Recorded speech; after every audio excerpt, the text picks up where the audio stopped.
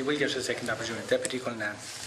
I think we all need second and third opportunities. There's so much that we could talk about and so many questions we'd have for the witnesses, and I want to thank them for their presence. You said earlier on, and rightly so, Mr. O'Brien, that you could not be expected to be across the detail of what's happening in every hospital, and nor would I expect you, but luckily for me I am in respect of University Hospital Waterford, and I put down parliamentary questions almost every week to keep myself acquainted with what is happening there.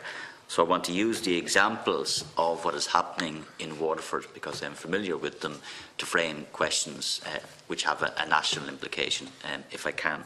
And I'll start with outsourcing patients, where patients who are on waiting lists in certain hospitals are outsourced to other hospitals because capacity simply is not there in those hospitals. So one of the responses I got back to a parliamentary question on outsourcing in University Hospital Waterford was that in 2013 the total number of patients who were outsourced, this is OPD outsourced patients, was 3,085, and that had increased to 6,203 by 2015, and in fact has gone up again in 2016. So that's a 100% increase in the number of patients who are being outsourced.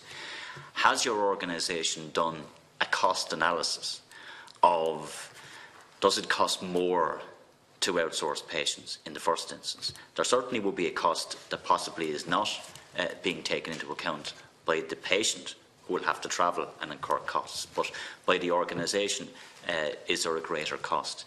And secondly, when patients are outsourced, how is that paid for? Is it paid for by the hospital that refers them, or is it paid for by the hospital that provides the treatment? And bear in mind that many of the patients who are outsourced to private facilities in different parts of the state as well. I have the Mater Private in Cork here, St Francis Private Hospital, Beacon Hospital, Sandyford, Barrington's Hospital, Auteven Hospital, Whitfield Hospital. So most of the outsourcing has been done to private hospitals. So my question is obvious. There's a greater number of patients being outsourced in the hospital in my own area, and they're being outsourced to private hospitals. So have you done any cost analysis, if you can comment on that, in respect of the cost effectiveness of that?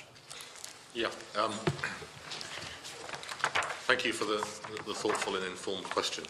The practice of treating patients elsewhere other than the primary hospital is often generally referred to outsourcing. We tend to use that term only into the private sector, but I know locally they think of outsourcing even if it goes to another public hospital, and I think the total figures that you use encompass both. Yeah. Where we have capacity to meet an unmet need in one hospital, in another hospital, we regard it as good practice to utilise the resources of the second hospital.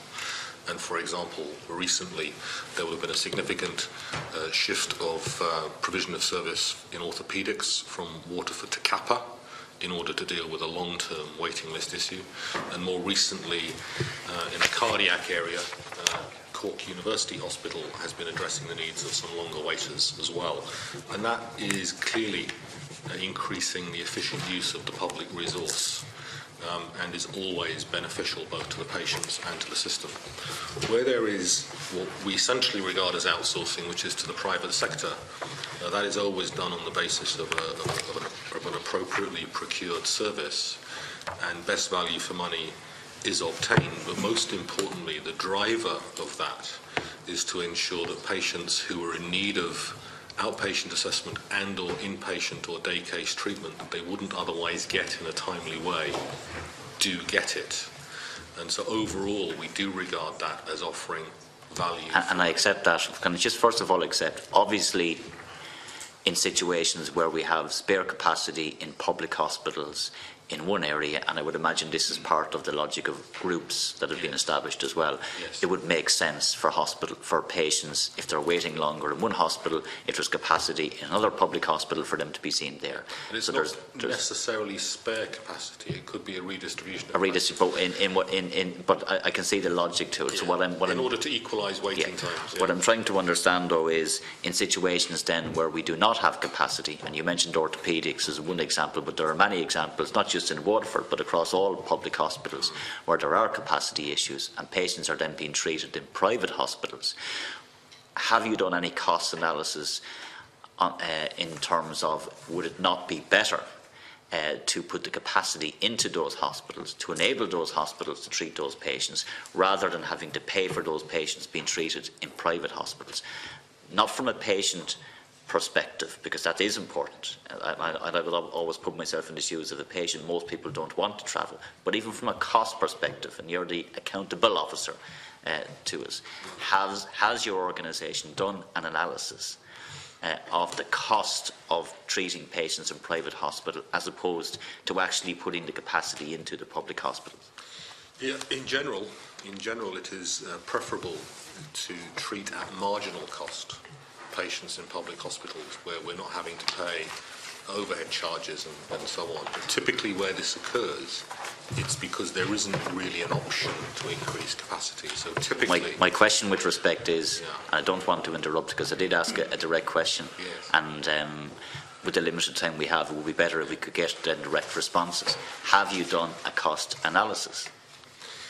Yes, but we take into account in that whether there is a practical reality about providing the service from the public hospital. So, for example, if we have a long-term vacancy for a rare specialty consultant that we haven't been able to fill, then there isn't really a good public sector benchmark that you can use, because there isn't a reality about having that available. So would there be a greater cost on the state that some patients are being treated in private hospitals? In some cases, the unit cost can be higher, yes. But that's not necessarily a generalisable statement, but there will be circumstances. Could you furnish, if you have done a cost analysis then, could you furnish this committee with examples of that cost analysis?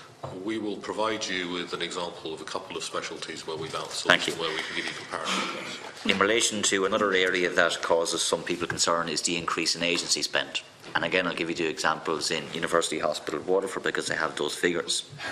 In 2012, the total agency spend by the hospital was 1,648,000. In 2013, 3,597,000. In 2014, 6,289,000. Reduced slightly in 2015 to 5,145,000, but went back up closer to 6 million in 2016. So from 2012, where it was 1.6 million, up to 2016, where it was 6 million, is a very significant increase in agency spend. Again, is that costing us more as taxpayers in terms of having to hire agency staff as opposed to direct employment in the public service? Certainly the in-year cost can be higher. The long-term cost may not be because of the impact of long-term pensions and so on.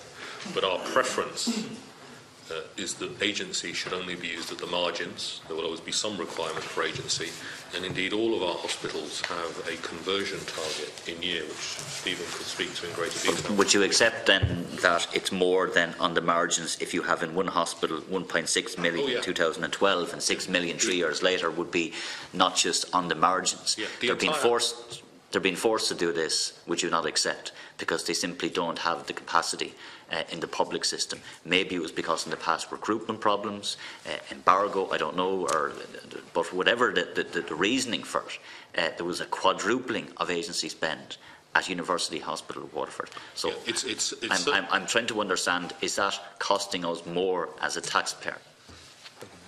So, Deputy, typically at the moment overall, if you look at our total pay cost, it's about 5% agency, which we prefer it not to be. Where it's most worrying is in medical costs, where it's more like 14% of our total pay cost is agency. And while I don't have the specific figures for Waterford, I would hazard a guess that it's an increase in medical agency is a large part of the driver.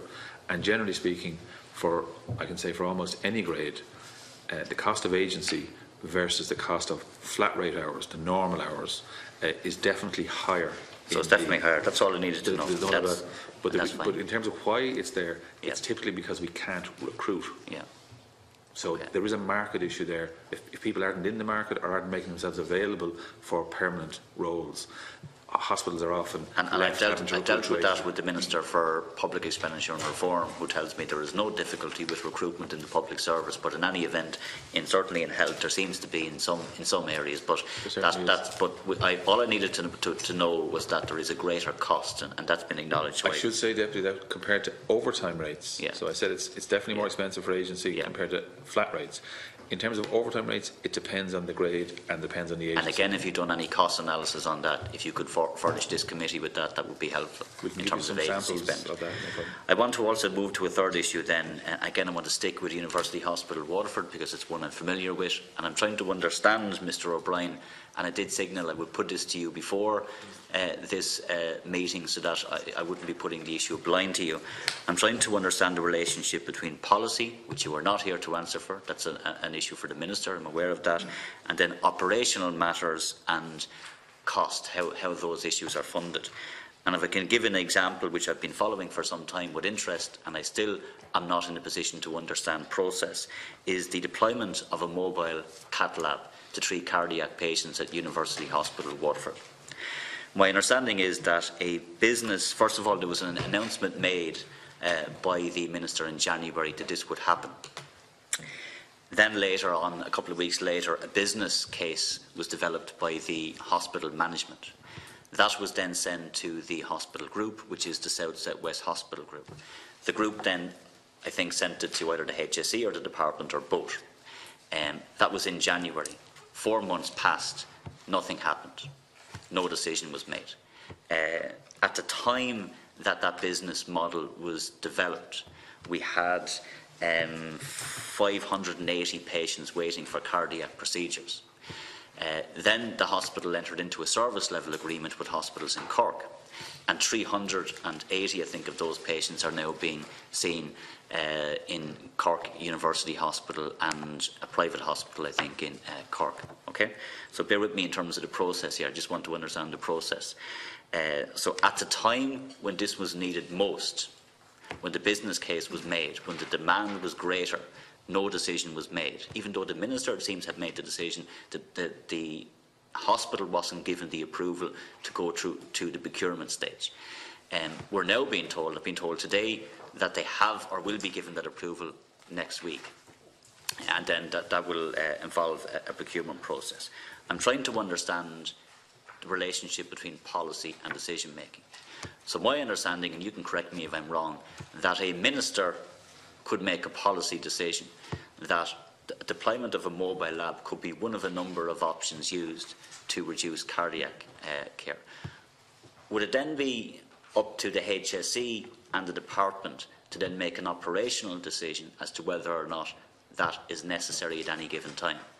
Who would, just if you can explain to me the decision-making processes here, who's responsible for what? Yeah. And I want to get to procurement as well, because that's the real reason I'm asking this. Is we'll get to the procurement end of it in a second, but just in terms of process, if you can help me. The process here, as you know, includes the Heraty report, which looked at the demand versus capacity issues for cardiac catheterisation for the population served by Waterford University Hospital, and recommended that capacity should be increased to achieve equilibrium between likely demand and likely capacity going into the future. Since that time, the Minister identified as a policy priority, as he is entitled to, that capacity should become equalised. And in order to do that, we have been commencing the process of seeking to recruit the required additional staffing to enable the hours of operation of the existing cardiac cath lab to be extended. That's likely, for some of the reasons we discussed earlier around agency staff and recruitment, to be a longish process. The practical way in which capacity can be increased in the meantime is by bringing on site a private provider providing both staff and a temporary additional cardiac cath lab. As I said, this has been identified as a ministerial priority. At group level, they have sought to deal with the accrued backlog in the way that you've described through patients travelling to CUH, and as you've agreed, a significant number of patients who otherwise wouldn't have been treated now have been. And as a result of that, a procurement process, and I won't talk about that until you've asked your questions, is shortly going to commence to give effect to the provision of a temporary deployment of a mobile staffed cardiac catheterisation laboratory for a brief period to University Hospital Waterford. And what would that procurement process involve? Because there seems to be, and I'm going to get to the ongoing issues that there seems to be with compliance with procurement rules within the HSE.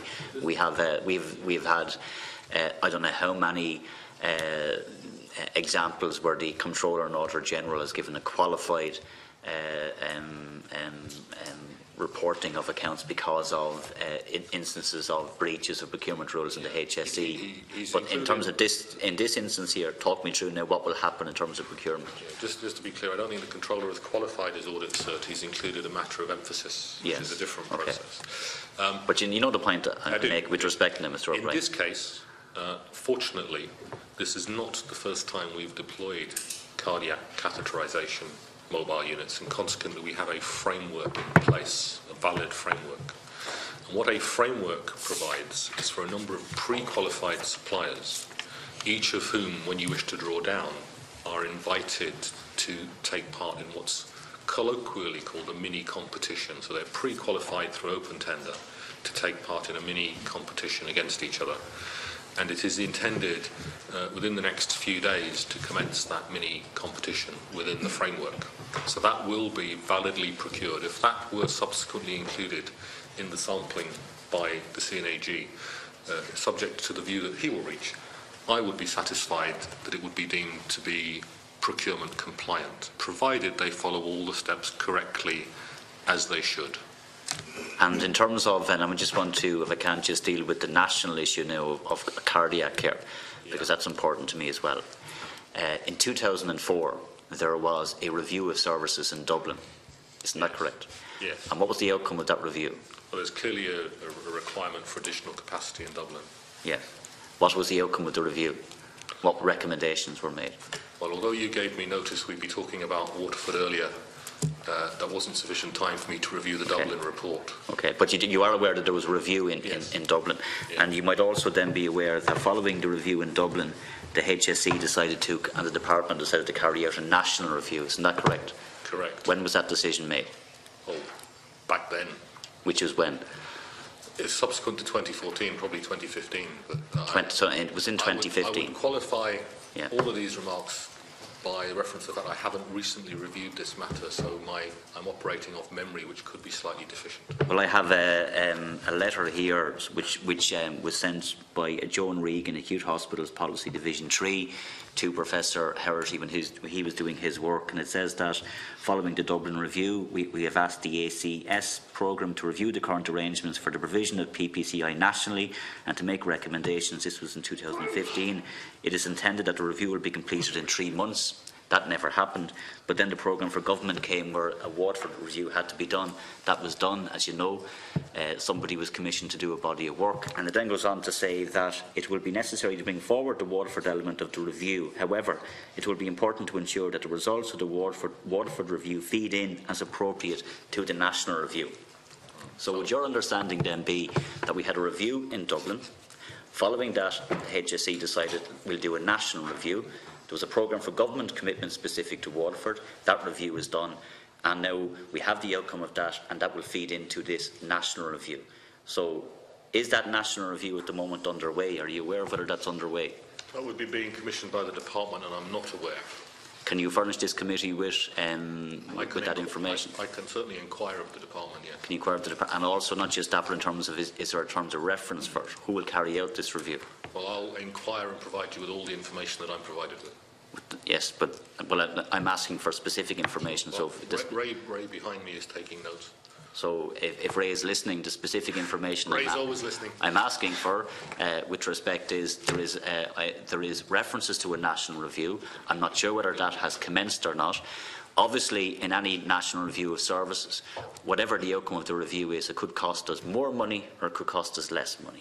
There could be improved services or reduced services in different areas, and will have an impact on hospital budgets and so on. So obviously hospitals will be anxious to know, and patients and people in different regions will be anxious to know when there is a review, when it's going to happen, what its terms of reference will be, and so on. I do not have that information yet, despite several attempts to get that information. So through your good office, Mr. O'Brien, if I could be given that information, if you can get as much information as you can from me, that would be very helpful. Well, I'll certainly make the inquiries on your behalf. Okay.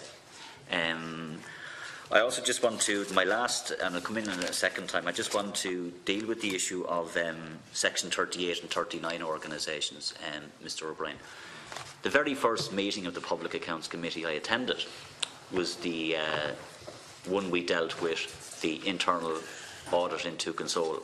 You might remember that hearing, Mr. O'Brien. And there was, I think, up to 80 findings in that report, all of which were flagged as high priority. And you might remember as well that there was a reference to, because of the nature of the issues that were raised, that the internal audit at the time said that it raises systemic problems for the HSE in terms of its relationship with these organisations and service level agreements. Since then, we've had Glen, St John of God's, and so on. So the problem doesn't seem to have gone away. So what I'm asking is, since we had that meeting with you, since internal audit reported on Console, since they flagged that there could be systemic problems, now we have other problems in relation to other Section 38 and 39 organisations. What improvements in process have been made by the HSE to make sure that we don't have these type of situations happening over and over again? Because we don't want, with respect, Mr. O'Brien, to be dealing with these issues over and over. It's taxpayers' money. So I have a number of specific questions, and I'll put the questions to you. In terms of Glen, was that funded by the HSE? And I'll get to questions in terms of St John of God earlier, that is funded. I'll get to some of those questions. But in terms of changes subsequent to the internal audit report into Console, what changes, or if any, have been made by your organisation in terms of governance? So, Deputy, we have instituted, as I referenced earlier, the extension of the annual compliance statement process to the larger of the Section 39 organisations. So that annual compliance statement is where the board and chair of the voluntary body has to provide a list of assurances to us around governance, risk management and a variety of things. It started in 2014 with 38s. It's now been extended for 2016 to the over 3 million per annum Section 39s, which is about a 455 organisations. I'd have to check in terms of the exact timing, but we've also instituted, as I mentioned, the external review by Deloitte of those Section 38 organisations. I'm fairly certain that we've at least brought forward the completion date of that external review, which had been to the end of 2018 to the end of 2017. We have also written to all board chairs based on a number of internal audit reports and advising board chairs and their boards of some common issues that have been appearing around those internal audit reports. And we are currently seeking to improve our capacity within our CHOs, as I mentioned, to make sure they have sufficient resource to be able to engage more frequently where that's a problem with some of the voluntary organisations, given that there's over 2,000 of them in total. Well, given that I have limited time here today, and I appreciate the answer you've given, Mr. Valvani, would it be possible again to furnish this committee with a report on what changes have been made to the interaction with, oversight of, and the relationship with Section 39 organisations from a governance perspective between the HSE and those organisations since the Console internal audit report, specifically from that time onwards? What changes were made? If you can furnish this copy with a report. Deputy, we have given a briefing in the papers that we've submitted, but we can look at it again in terms of the specific timeline you're looking for and forward from there. Mr. O'Brien, will it be possible to get that? Yes, it will. Okay, and on the St John of God's then, it told HSE auditors it was common practice for state-funded 38 agencies to top up executive salaries, often from private sources, and that the HSE was specifically aware at the time the order paid supplemental pay to employees. Is that correct? Going back to the full audit, we identified through audit work a wide range of voluntary bodies in the Section 38 space that were making additional payments or top-ups, to use the colloquial phrase, and a significant pay policy exercise was undertaken which required all of them to come back into line. The committee itself was heavily involved with one Section 38, a particular hospital in Dublin, which members may recall. There is now an audit following an internal whistleblow concerning the way in which certain individuals at St John of God's had their pay regularised. Members may be familiar with what's alleged, and a significant forensic internal audit has been carried out, which is almost complete in the sense that the feedback process is underway now, but that report isn't yet. And can I just put the process to you, Mr. O'Brien, in terms of what I have here to make sure that I am not incorrect in any way? So there was a direction in 2013 from the HSE which banned top-up payments. Is that correct? That is correct. And it became necessary then for all charities to regularise their matters and to ensure that no non-exchequer funding was used to supplement approved rates of pay. Well, is that correct? Not all charities, all Section 38. All Section 38, 39, sorry, yeah. They're not 38s. Yes. But, yeah, that's correct. 39s aren't subject to public pay policy. Yeah. The St John of God said at the time that this could have serious implications for the order's funding due to contractual terms and future pension risk of the employees. Do you get back again? Is that correct? Well, just while I'm on it, I'm nearly finished. I can even I'll forego my second time if I can just finish this time, okay. Because I'm nearly finished. Okay, that sounds a good offer. So. St John of God said at the time that this could have serious implications for the order's funding due to contractual terms and future pension risk of the employees. Would you have been informed by St John of God if that was a concern of theirs? My understanding is they didn't say that to us. They did not. There's no evidence that they said it to you. That's my understanding. Now, this is all the subject of an internal audit. The information I have, Mr. O'Brien, is that the HSE rejected these arguments and opposed the ban on top-up payments. But you're telling me that that wasn't rejected because the request wasn't made.